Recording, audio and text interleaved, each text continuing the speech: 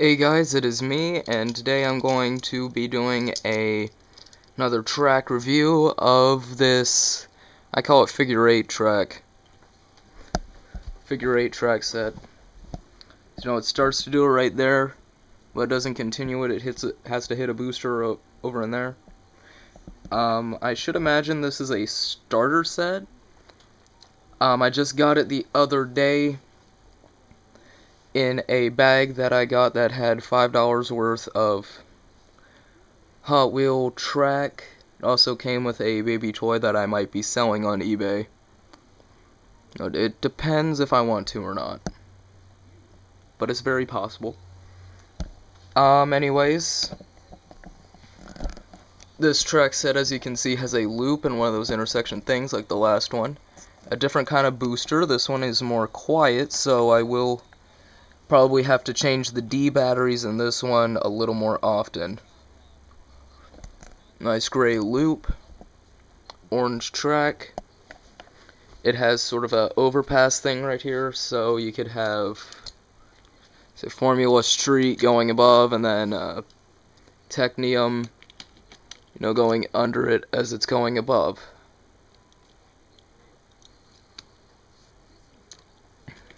Well, actually, the track goes that way, so it would make more sense if it was pointing like that. Anyways, it's got two pieces of track right here. As you can see, the crease, it is connected by a clear connector.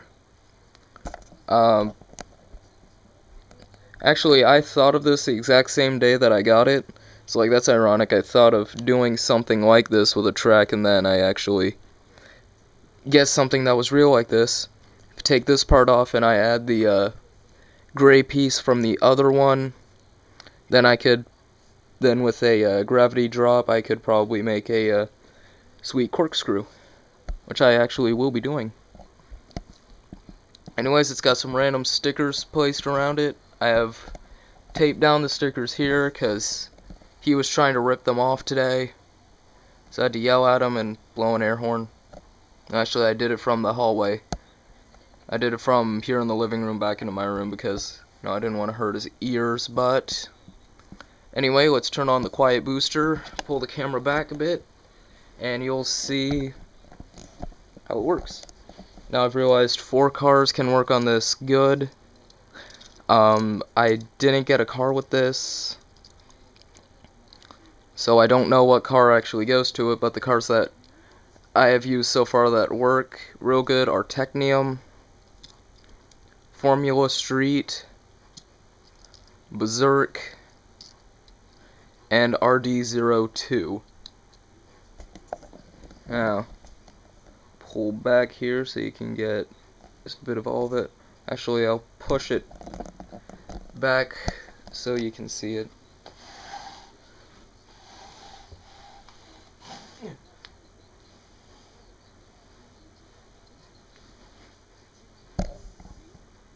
Alright, now it's out there. Just move the camera here.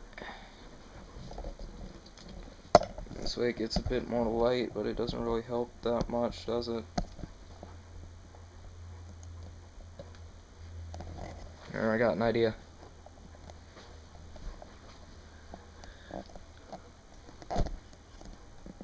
Let's mount it like that so you can get just about all of it.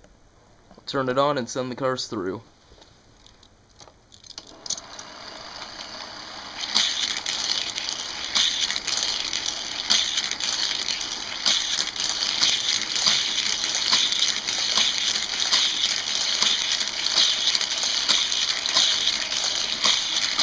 As you can see, 2 at a time is more efficient than having 3 or 4.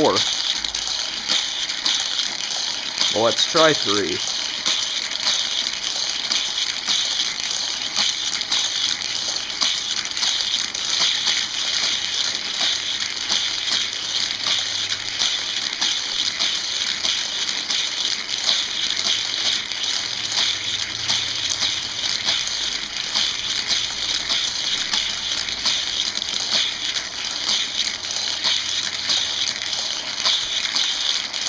Three works fine, but eventually the The booster does get slower with more cars and not enough time to pick up speed again, so like Technium's case, you just fell off.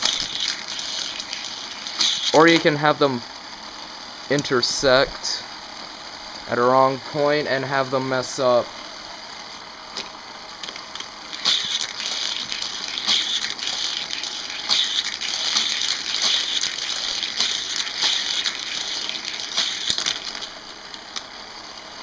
Just like that. So I used RD02 as an example of a car not to use.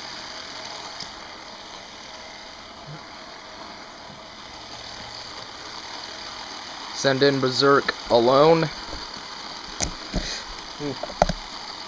Sorry about that.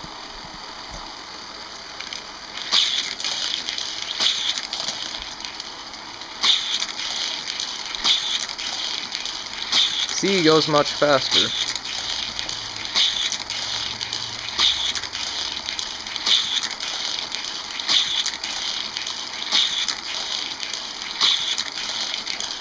Well, let's stop him and see how Formula Street does.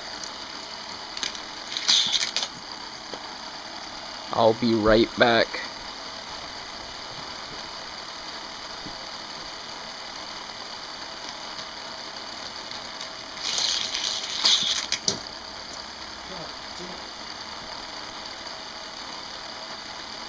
When you're using Formula Street on this track, I would hold down the loop.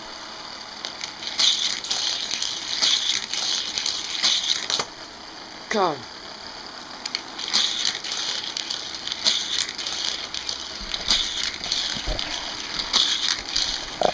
Well, apparently Formula Street did not want to work this time and detract itself. So, RD02's taking a pretty good run. But anyways, that's another track review. I need to fix my Acceladome before I review it. And I will combine the two starter sets that I have reviewed to try and make a track that is twice as awesome. But it won't be an oval, it'll just be straightforward.